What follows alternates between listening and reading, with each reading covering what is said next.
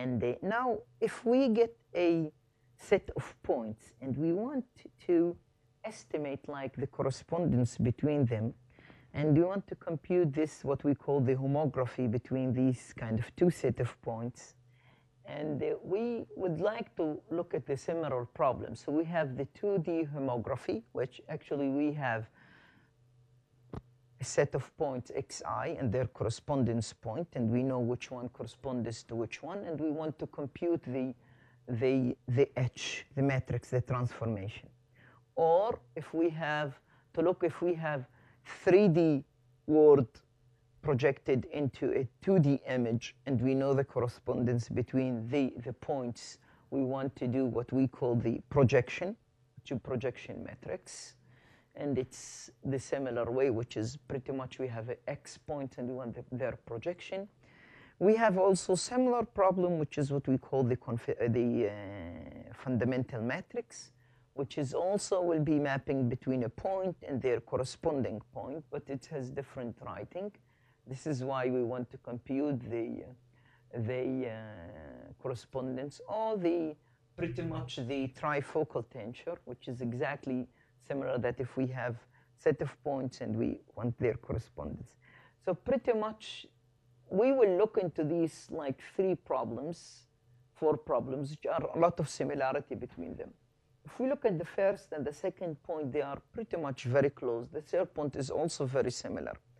And in this lecture, I'm going to concentrate in the computing the homography, but pretty much if you think about the 3D projection and homography is very similar, because which is I only can maybe kind of detect the 3D representation to the dt up to something like constant like factor, which is the z value along kind of what we call the homogeneous coordinates. But for make it kind of simple in this course, we assume we have a set of points and their correspondence, and we want, why this is not moving?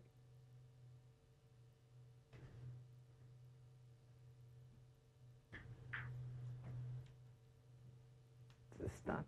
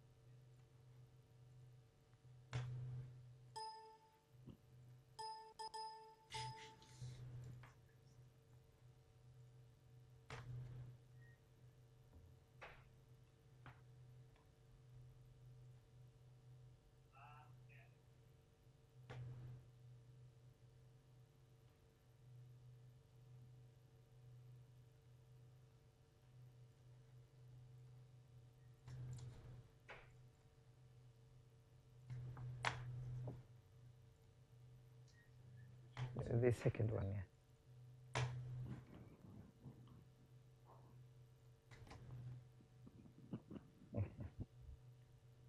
So if we are looking at this, pretty much we want to get, we have a set of points x, y, and 1, if we assume that the homogeneous coordinates, and for simplicity, let us assume the w in this case will be 1. What we are looking for the matrix H, which is in this case, which should be to be able to give us the transformation, which is the point x prime, y prime. We added the factor, just lambda here, just to make sure that this equation is up to scale factor. The homography is up to scale factor, is not really accurate value, which is mean we know that this value corresponds to this value, but if I transfer x at this point x to x prime, I will not get the same vector. I'll get the same direction of the vector, but they are not in the same value. This is what we call they are equal, but they are not exactly, they are not really identical in this term, because this is the transformation is up to scale factor. So, but if we look at this, we know that we have 3 by 3, we have 8 degrees of, we're supposed to get 9 degrees of freedom, but practically, since this is up to a scale factor, we can always, if we assume that H33 is not 0 and we divide by this value, we'll get all the matrix, will get practically a 8 degrees of a freedom. If we have 8 degrees of freedom, if we have 4 exact measures, we'll be able to solve this very easy. This is one of the issues, but practically it is not always the case that we have 4 exact solution. We have 2 problems. One, since we cannot really in practical or actual life get exact correspondence and exact measures, because we measure in real life, we measure in images, and what we will get set of points, which is, we will maybe have the luxury to have more than 4 points. This is one thing, but these 4 points, these many points are not exact measurement, which is they include noise, and they are not accurate enough. So one possible to carry out the solution is to try to find one possibility is to try to find 4 points, compute the homography, and then see how much this is far from the other points. Yes? This will be one solution. But for this solution, I need to pick the best 4 points, or the most accurate 4 points. But I don't know which 4 points are the accurate one. So I cannot really do this in terms of getting the best 4 points, because I don't know which 4 points. So one thing which will be to try to get kind of every time measurement first, in order to get which really the transformation that will minimize some distance function, which is mean, if one approach, if I take these ideal 4 points, which is I know that they are correct, will be kind of fine, but I don't know which one are the correct 4 points. So one approach which is to try to find the transformation that will take any 4 points and transfer them into their corresponding points. But I want to minimize something. I want to measure how accurate this. One option is every time I take these 4 points and define kind of a cost function, which is mean how accurate the transformation I already computed. The accuracy will depends in the kind of a measure which is between each point and the computed corresponding point. If I'm trying to get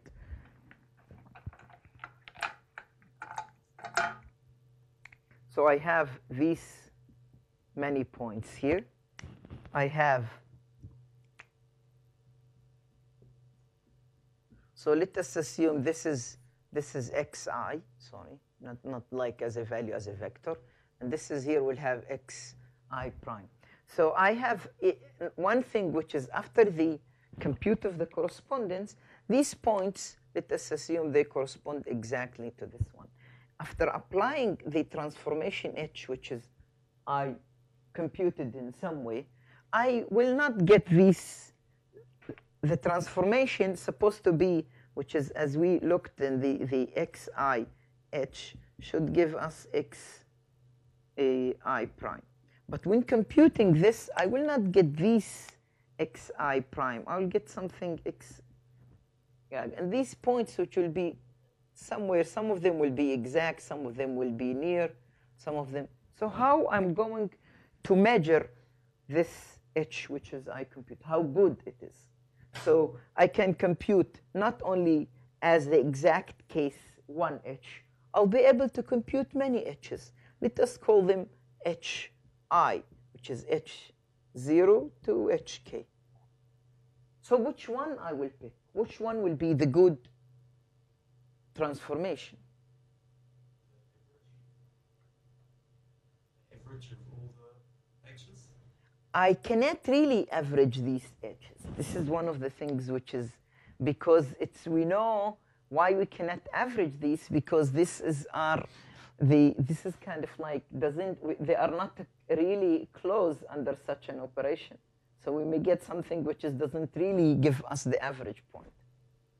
Assuming you've got enough time, you could calculate the numerous h's, so 0 to k, each set of 4 points. Then using h3 project the points that you didn't use the calculation, calculate how far they are from the known points in xi, and then take the one with the smallest distance over all the reprojected points. Okay, so this is actually very, very, very good idea. And what we need in order to measure, which is good, we need some kind of a cost function here, which is how good we need to measure the goodness of these kind of like transferred points, which is one option will be to measure, for example, the distance between each 2 points. The point and their corresponding image, the image of their corresponding point, and try to see the distance between them. This is one of the things which we need. So we need to look for a way to measure the goodness of this result. Or the goodness will be measured practically in 2 approaches. One will be geometric, which will involve determining or involve computing the distance between point and the image of its corresponding point.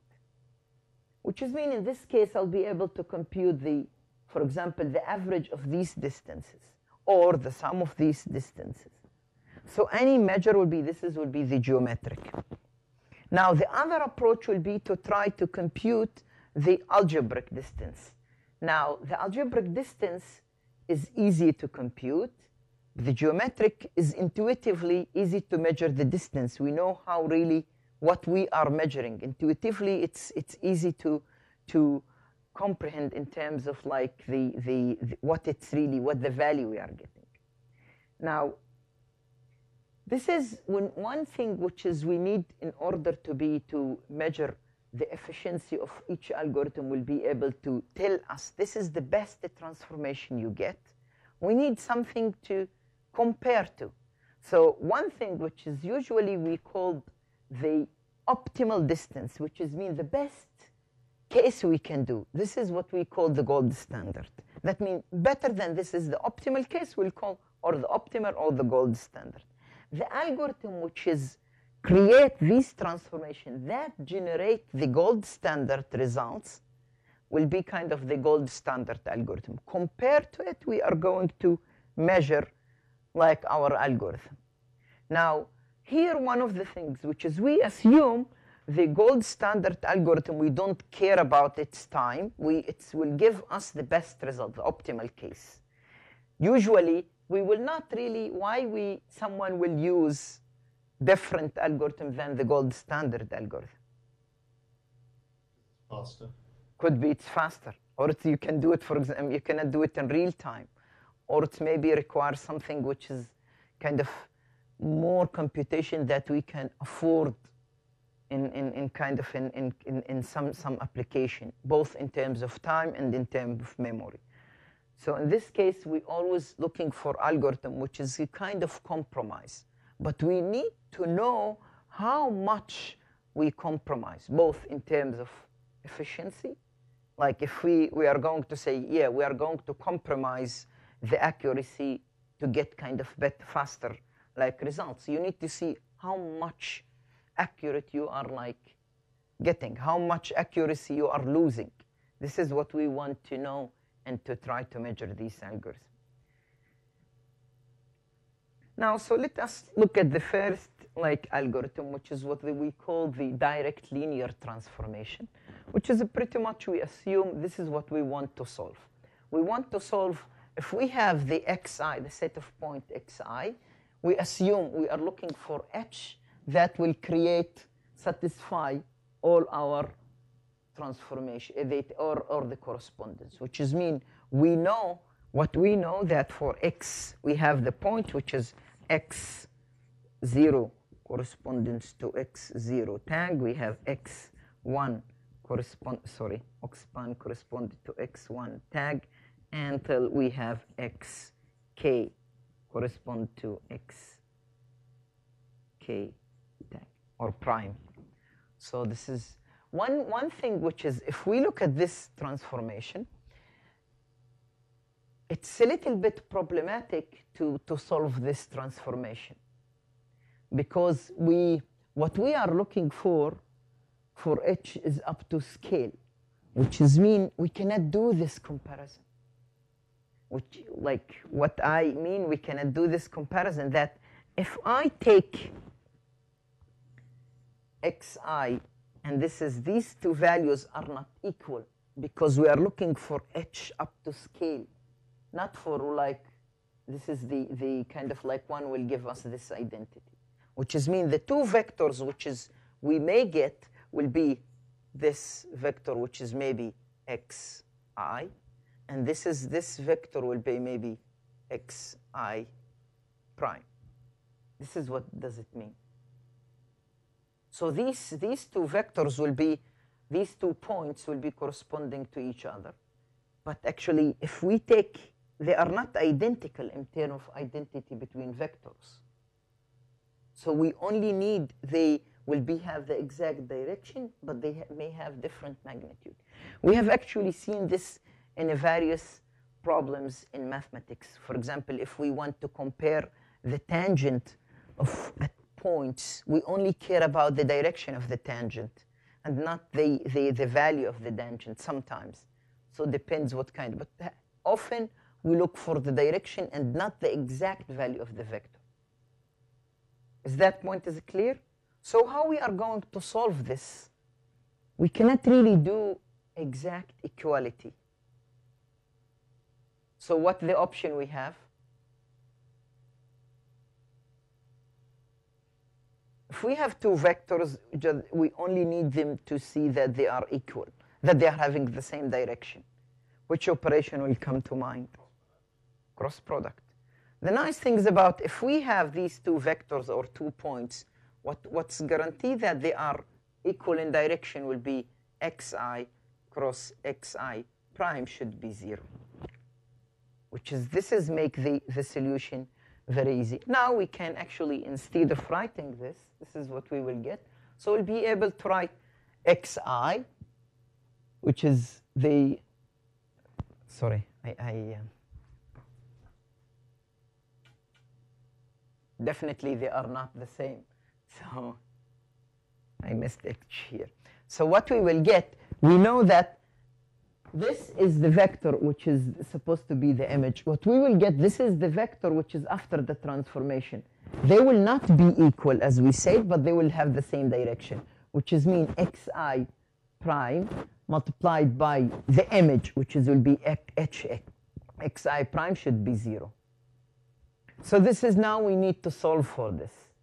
So one thing which is, let us simplify this just by kind of looking into the multiplication of this two transformation. Now we try to solve this. This is very easy. This will be one vector, and this will be one vector. The cross product with them, just kind of to refresh your memory. It's not really hard thing. But if I have x, okay, sorry, let us call it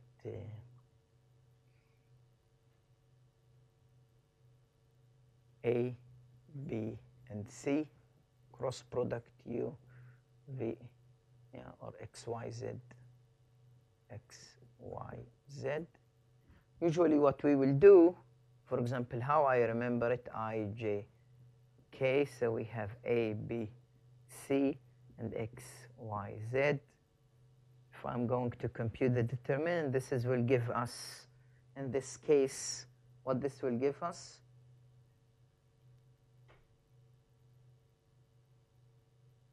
If I take the I, will be the X, will give us B, Z minus CY, and the same thing if this will give us the AZ minus should be the opposite, because this is will be minus, because this is will give us cx. I'm just like minus az, and the other one will give us ay, sorry, minus bx. This is the vector will be the cross product. So this is what we are going actually to write this now, but to simplify the multiplication of the matrix, we will take kind of the jth row of the matrix H, we'll call it HGT, which is mean now it's actually, we'll look into the dot product of this row and the vector x.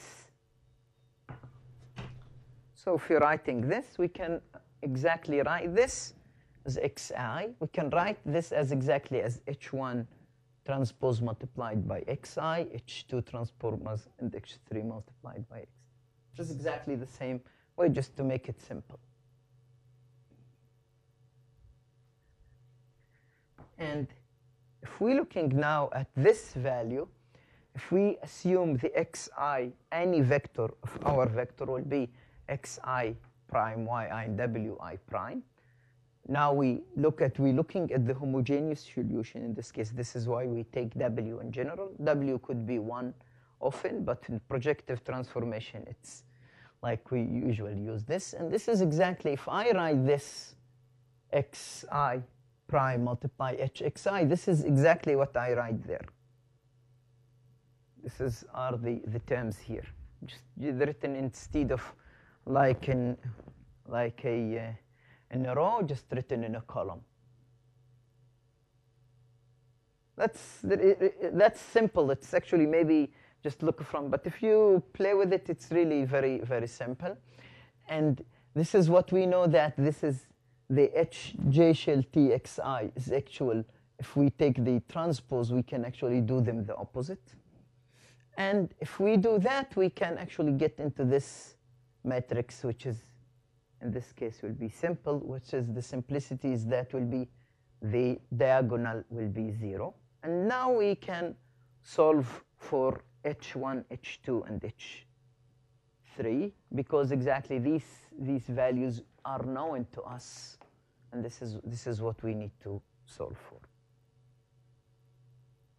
One thing which is we realize that these are not all independent. These 3 rows are not independent. Why?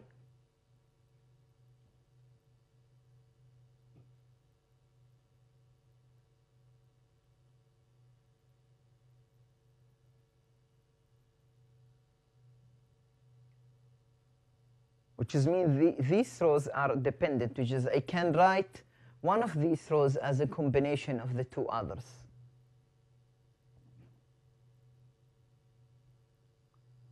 We know that because here we take wi as in general wi, and this is, we know that this will be kind of a factor. If we take this as a 1, we can always, this is because of the third component of the vector is pretty much the homogeneous kind of component. And this is, if we take, we can find that 2 vectors are linear combination of the one is a linear combination of the other 2. So I'm just writing this completely in liking this in the top of this matrix to make it clear. So this is the AI, which is we have seen before, multiplied by the matrix H, where H will be, this is kind of like each one of these H is a vector, and this is exactly the same H we have here. So we just write it in different ways.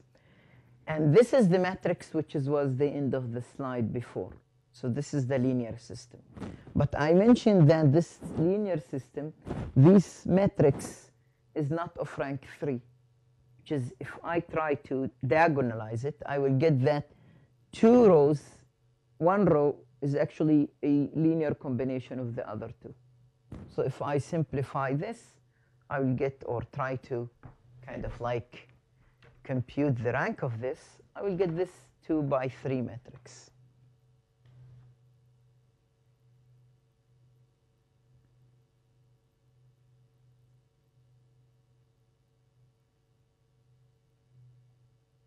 Is that clear? It's clear why this is independent, yes? The three are dependent, yes? I can compute this as the sum of these two if I multiply this factor by the value, like multiply here by the opposite of this value and here by the opposite. So it's not really big or hard thing to see. So now this system we can solve by any solver, which is we see is either kind of analytically solve this or using kind of like any of these kind of like a technique to solve it. That's clear. So we have, this is the linear system to solve. Okay, so this is what we saw. Now this is which will be kind of the issue which is more like important. The matrix which is we have A is actually 8 by 9, or if we take into this numbers will be 12 by 9. And it's kind of like, eventually if we simplify, this is all these metrics together, because every point will contribute kind of this kind of these kind of, if we took at each one of these is a vector, and we have 4 points at least to be able to solve this. So which is, this is what we will get kind of, what we will get like rank 8. And we'll get many solution because up to scale factor, which solution we will take. Practically, whatever solution we would like, we can take. For simplicity, we'll take the solution which is, will satisfy the norm, just the normalized solution, which is the norma of H will be equal to 1.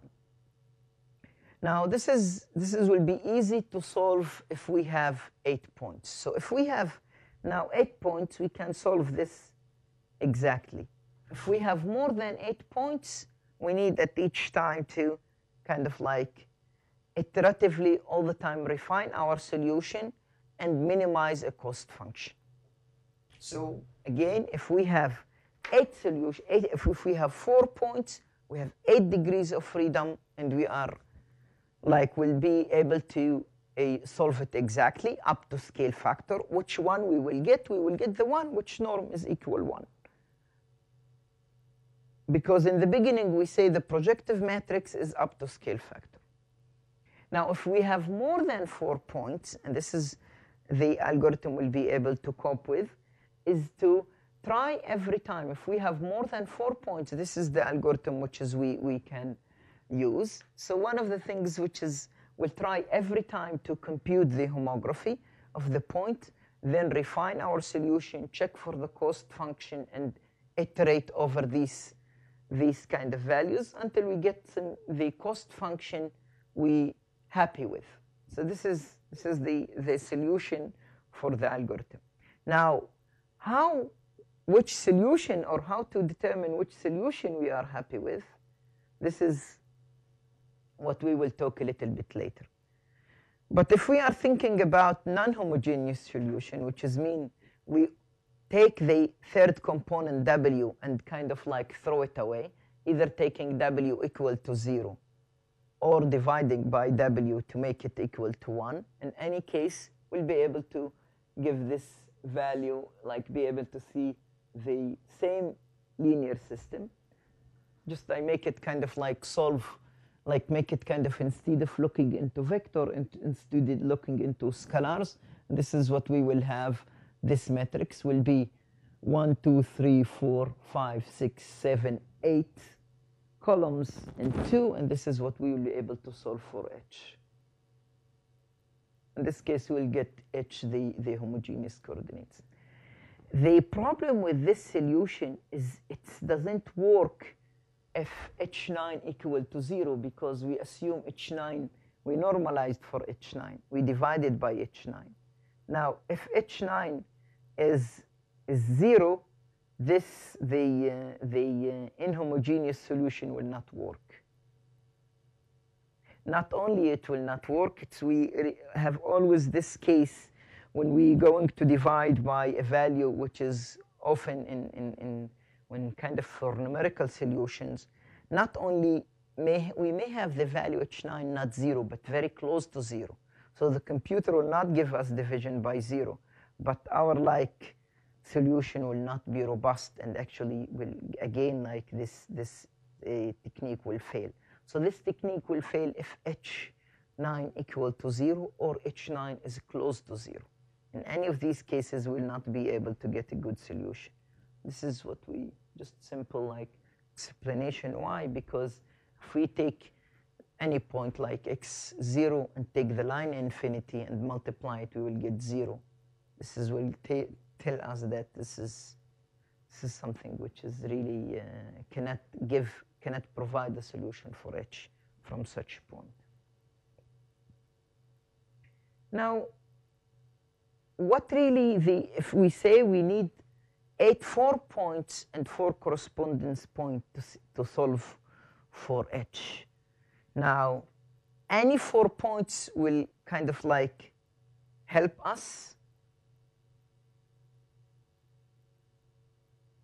Any 4 points will be, take any 4 points and their correspondence will give us a correct solution, or will give us a valid solution?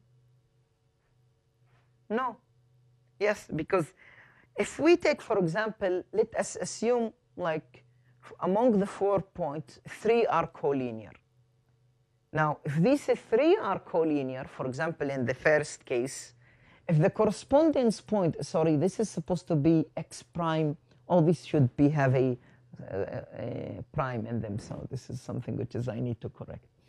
If this will give us the right in the first case, will give us the 3 collinear, will give us another 3 collinears and another point which is not in the same line. That's fine, because we know that this is a projective transformation preserve collinearity, but the point which is, for example, x3 could be written as a combination of x1 and x2, which means they are independent. So when we're trying to find the solution, the rank of our matrix will not be enough, which means we'll not have enough degrees of freedom to solve the problem. That means all the cases we have degenerate cases where a point could be written as a correspondence of other points in the input set, then we cannot really find the solution. Solving the system will give us many, sometimes often infinite number of solutions, which will not be able to pinpoint which solution to pick. The other case, which is if we get the 4 points, 3 of them are collinear, but the results are not collinear. What's the problem with this? Can we solve in this case? Why? Exactly. So this is contradiction. Here, in the first case, we have infinite number of solutions. In the other case, we don't have any solution that satisfies this within the projective space, because the projective space preserves collinearity. Here, collinearity is not preserved, which means there is no solution in the projective space. Is that clear? Okay. We can do line, which is pretty much line. We know the duality between lines and points in the projective space is very easy to see, which mean if we have 4 lines or 4 points, we'll be able to solve for at least to solve for the projective transformation. We also know how many, a line will provide will satisfy 1 constraint, and the same thing with a point. And in this case, sorry, line and point satisfy 2, because 1 will be in x and 1 will be in y. And this is why 4 point will give us 8. If we look at the conic, will give us 5, which mean we can now, if we have a conic and 3 points and 2 points, will be enough to provide a solution for projective transformation, because conic will satisfy 5 concentrate, will give us, can be able to kind of satisfy 5 degrees of freedom among the 8. Now we need another like 3. Another 3, a point or a line will give us 2. And in order to give 1, we cannot really have half a point. So we need to have at least another 2 points or 2 lines. Now, when we definitely can use a mix. We can use lines and points and conics, but we need to watch out for independency when kind of mixing things. Because sometimes maybe we'll mix lines and points, but these lines and points, like eventually a point will be written as a linear combination of any other point, which is in this case will not be able to provide the minimum degrees of freedom or the minimum requirement to satisfy the 8 degrees of freedom. So this is one thing. It's easy. It's possible to mix, but we need to watch out for dependence. Here is a case where we have 2 points and 2 lines. Eventually, this is what we will get. But this is exactly as we have actually 5 lines. But we said 4 lines are enough. Yes, 4 lines is enough, but if we think about these are not really independent, these points, because if we think about this point could be written as a linear combination of the other points.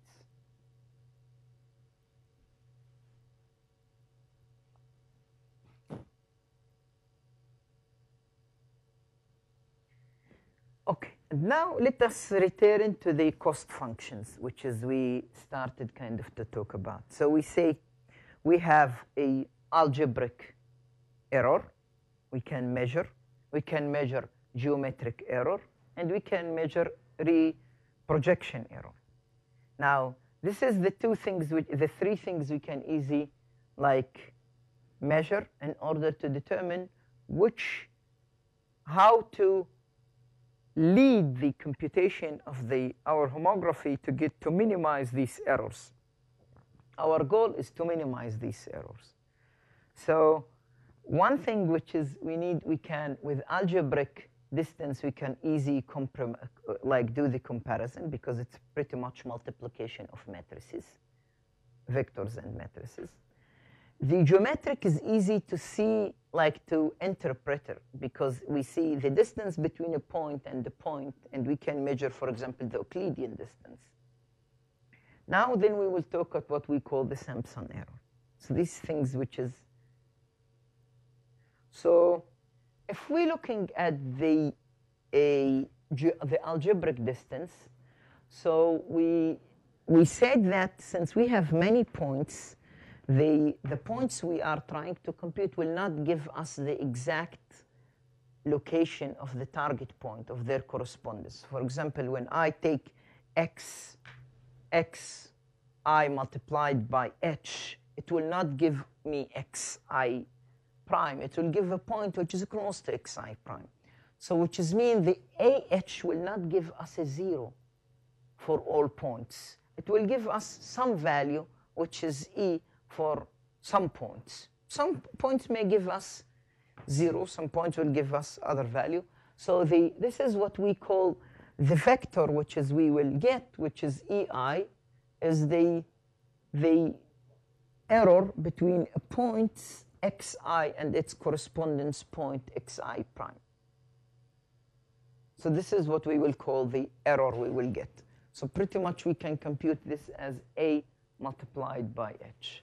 So if we now looking at the algebraic distance, we try to measure the distance, we can now think about taking, this is the point xi prime, this is their correspondence, corresponding point. If we take the hxi, this is, in the ideal case, they will give us xi prime, but it will give us some point, other point, which is not xi prime. So we need to measure the distance between the point we supposed to get and the point we get here. So if we take these kind of measuring the distance between these 2 points, this is what gives us the error. To make it kind of clear, I have the point here xi, this is my xi, and I have the point xi prime. The point which is here will give me This is the point which is xi multiplied by h. This is the point xi. So this is what we call the error we are encountering. Is that clear? Now, the distance between these two will be the error. Now, how I'm going to measure this distance?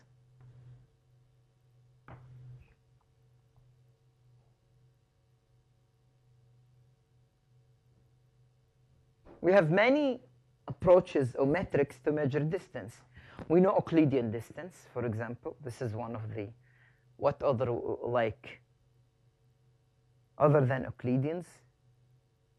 There is many, actually, techniques to, for example, Manhattan distance, we can measure. Other Malebanius distance. There is various, actually, distance metrics have been developed and used to measure distance between points. But if we are looking at this as, we can write this as exactly the form, going back to the form of the matrix. This is one option to, this is how we perceive the algebraic error.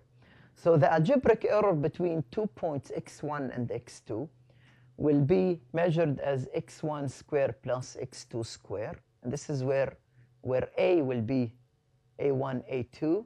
This will be x1 cross x2. So if I have x1 and x2 2 points, I compute the cross product between them. And after that, I ignore the third component. And this is how I'll measure the algebraic distance.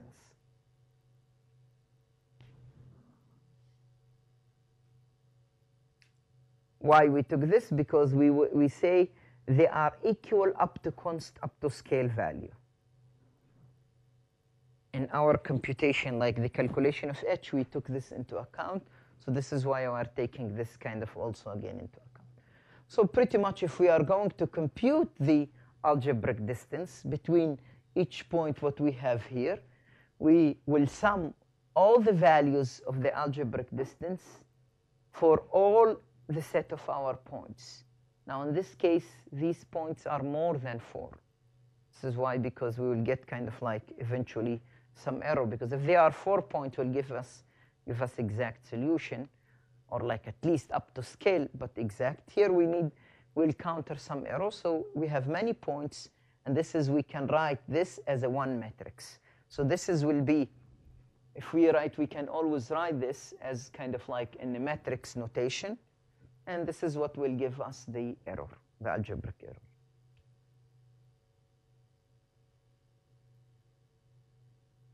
Is that clear?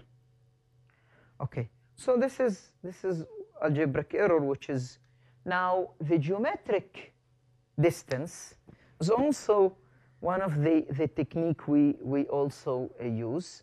Now, if you realize in the algebraic distance, we did not look into kind of like measures. We look in the value we're getting from the matrix, and from there we compute the error. So the error in the algebraic distance is pretty much completely, from its name, it's algebraic. It's this computation, the distance, and taking this value.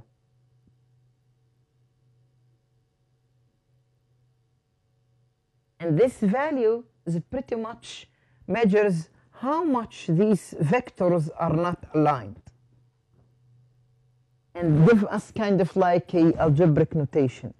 It's not really geometric, kind of like clear to be able to measure distance and see in geometry how much this distance.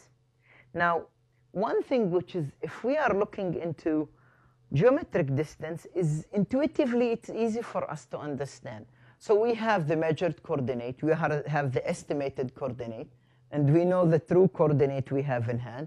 So pretty much we make this distance between this, we can use as the distance between, here the d is the Euclidean distance we measure. So we measure the Euclidean distance between these 2 points for each pair of points. And we take actually the argmin, which is mean the minimum distance between, like like if we measure the distance, we take the minimum one on the one with the minimum distance between them. Okay, we can use also symmetric, which is mean we measure the distance between. In the next slide, we'll have a kind of like explanation with this. So the error we take in the geometric error, we have one distance. We take this points and see what's this distance from it. Now the symmetric, we take although this point and take its image and see how h will perform. We take h minus 1, the inverse of this transform, and see the error on the other side. So the symmetric take this error and this geometric error. So the one which is one error will be in one side. This is the first one will be the error in one direction. The symmetric take the error in the two direction, one in h and one in h minus. And sum of them for each one of our points.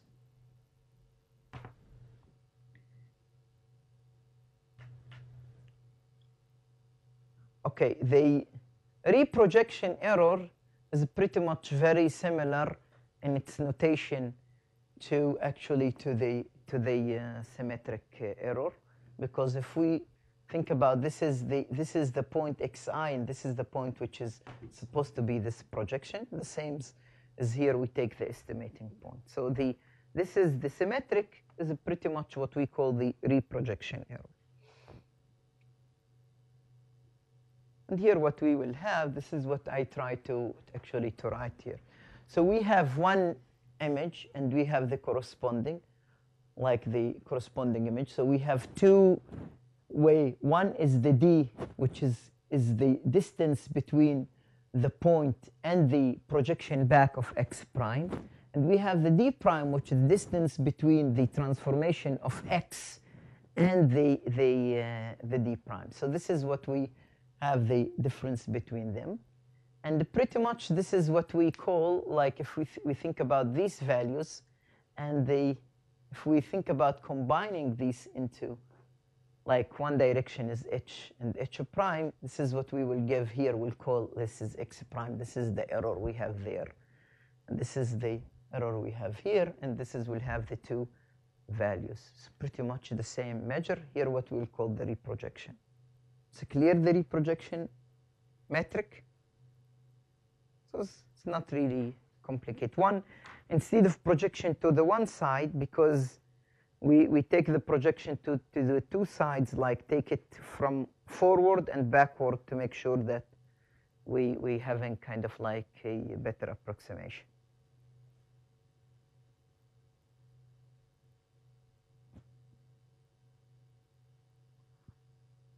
Now, one thing which is, if we think about these two metric or two ways to measure the distance, one is the geometric and one is the algebraic. So pretty much the algebraic is easy to compute because it's pretty much the going for just kind of, it's less complicated in terms of mathematical representation. It's a linear in this case. And while the geometric is intuitively easy for us to understand and see what really, when we take small values, this is mean that the points are closer. When we have larger value, the points are further from what we expect. So we have a clear intuition about the error we expect.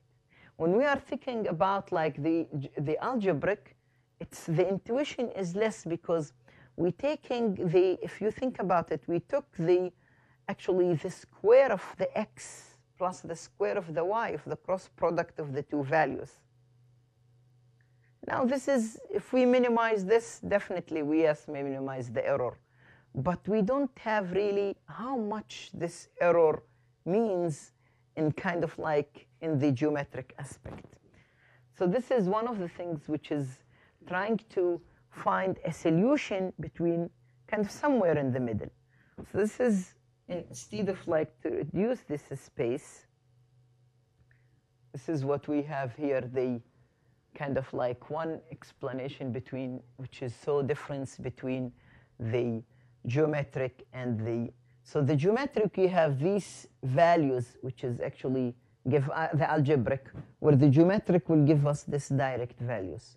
So it's not always kind of like easy from these two values to measure that how the goodness or the accuracy of the algorithm. But for the algebraic, it is simple way to try to get the computation of the solution.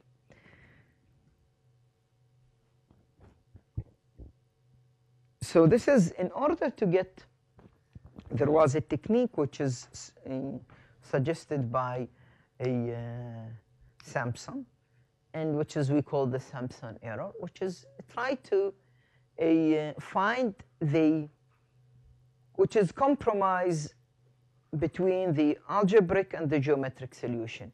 It will give us more intuition, not as the geometric, but it also will give us an iterative way to be able to measure this.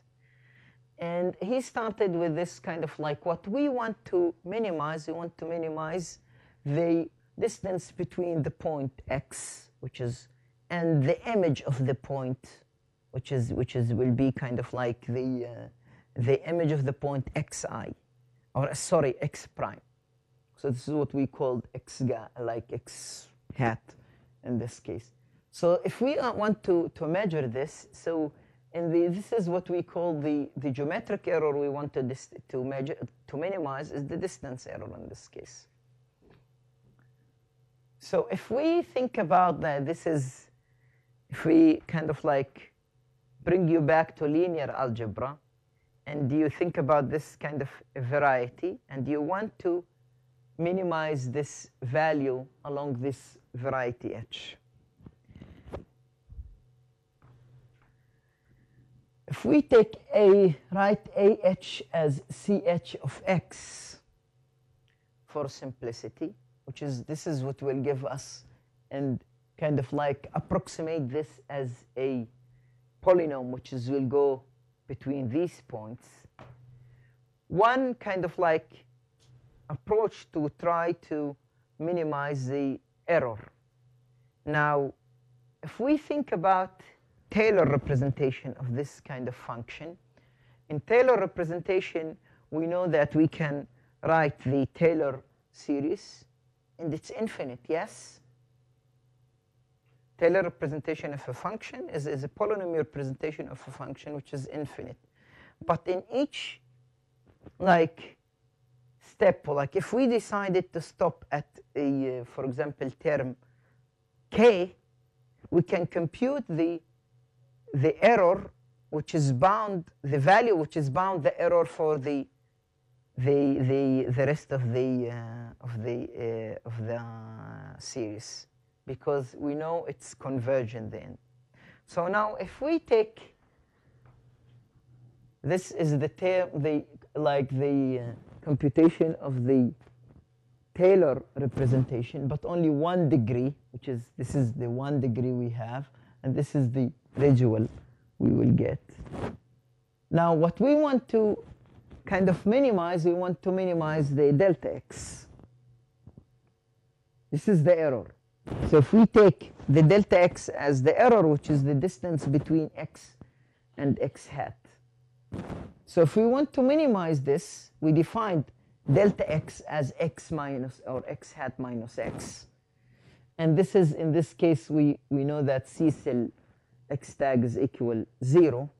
This is what we assumed in the beginning. Now, which is mean that if we say h shell x plus, this is which is the derivative of ch with respect to x multiplied by delta x, which is we get it from the definition of residual of Taylor series, but we take only one level approximation, or 1 degree of approximation, which is we take the first one and plus the residual of the error, or the bound of the error. Now, if we take this and define this as a j, which is more resemble the Jacobian, in this case, we can write this as the j delta x. Now, unfortunately, it's not always 0 because this is what we call the error.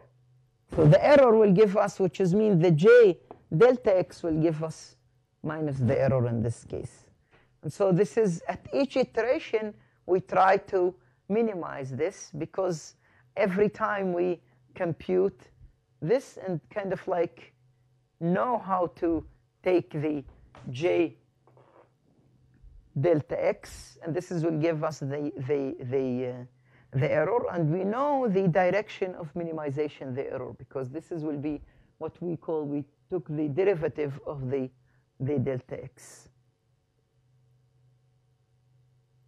So it's pretty much remind us about the kind of more the trying in numerical analysis to when we want to try to find a root of a function, which is we all the time try to converge to one of these roots. Pretty much this is a kind of a combination very similar to this technique, because when we try to Gaussian solution for a function, we take the derivative and try to converge toward the root of the function. So this is pretty much very similar in this sense. So, and if we continue with this, just trying at each iteration, we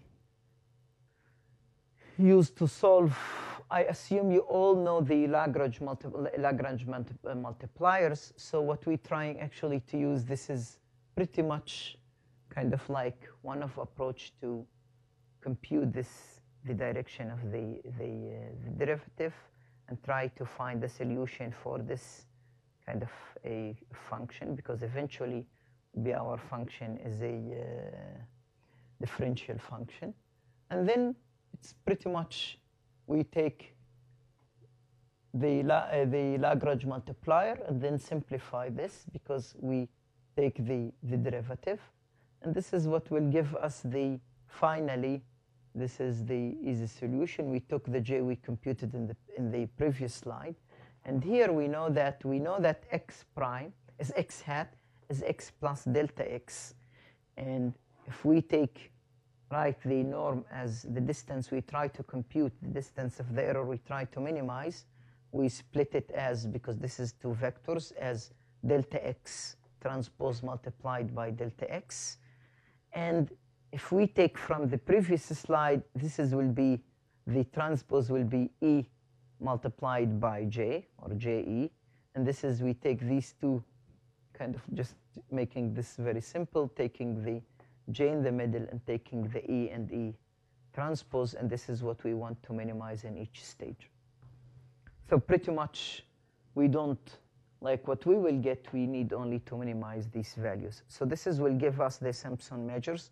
It's at each iteration we know the cost, and we can also know how really to, which direction will give us, will lead to minimization of this cost.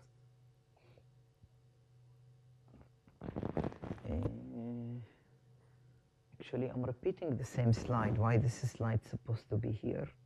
This is a copy from previous slide. Okay, this is the algorithm, which is pretty much, if we want to kind of take this into the algorithmic approach, which is like translating all this kind of like mathematics into matrices. Pretty much we have the 2D homography x, which is we compute. So we have a point xy, not that we kind of like a point xy and its corresponding point x prime and y prime. Then we compute the algebraic error just by cx of the x point we have. And then we take the derivative, which will give us, in this case, 2/4 matrix. And this is, if we think about this matrix, this is the J11 item of this matrix. Just if you think about this is what we will get. We'll take the derivative of this value and derive this confound to x. And this is, if we take this derivative, we'll get minus wi h21. If we take the other one, we'll get yi h31, because we actually take the derivative with respect to x. And then, which is similar to the algebraic error, we compute the E, which is we get here transpose because these are vectors. And we continue the same. We also like, this is kind of like we sum all this error for all points because we have the endpoints we get. So we get 1h, which is we compute, and we know the error for this homography. Now, if we want to improve this, we need actually to go for the next iteration, and this is what we need at each time to compute the value, which is we need to see or to minimize. And so this value will tell us how to improve h for the next iteration.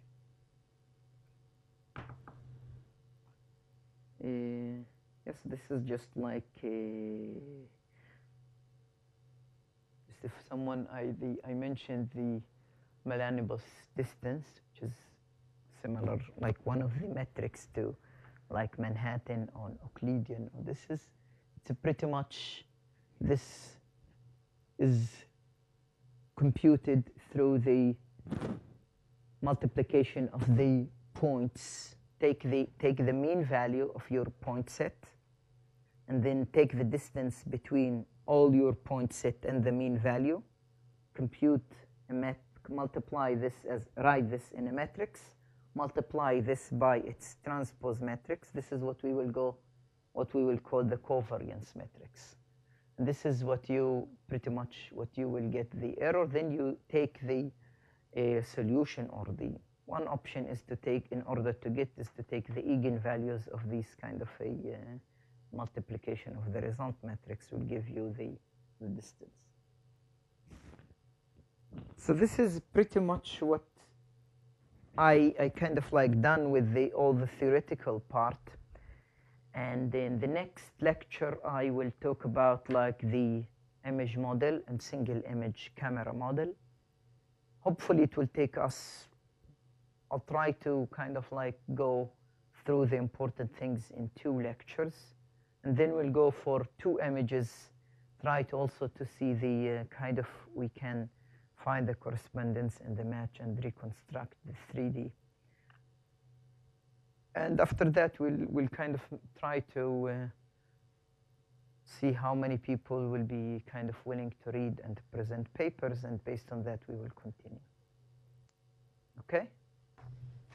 So I think if we try to get kind of a seminar where we'll get kind of papers and everyone will read one paper, if I think we try to get bigger group will be able to read more papers, and just everyone will tell us about the paper, just the important things. So it will not be, maybe we can do it in kind of 45 minutes and see if we can keep up with this.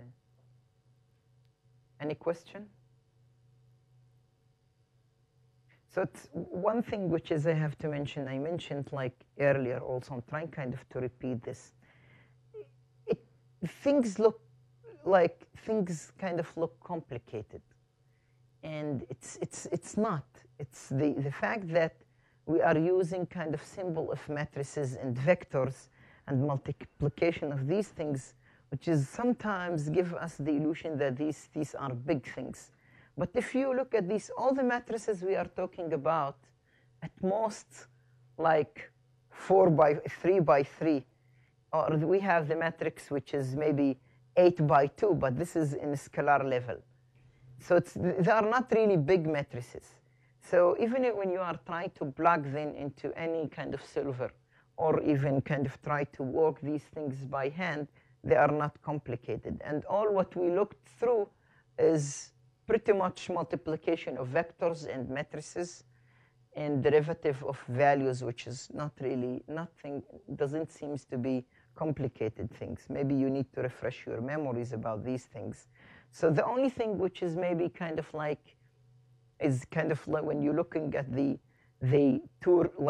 Taylor series, how you take a function and write it as a kind of like a series of like polynomial, like representation polynomial component, and then you try to limit your error. So pretty much this is the part of Taylor theorem. that if you stop at sequence at the item k, or like x to the power of k, you can always compute the error which is bound the remaining of the sequence. So this is what you want to, and if you bound that, you can bound the error. So it's pretty much the Simpson error is based on kind of like try to simplify the algebraic error using this approximation. So it's an approximate error, but it has been used because it's not as intuitive as the geometric error, but it's simple to compute, pretty much a little bit harder than the algebraic, but kind of like provide a better solution than the algebraic.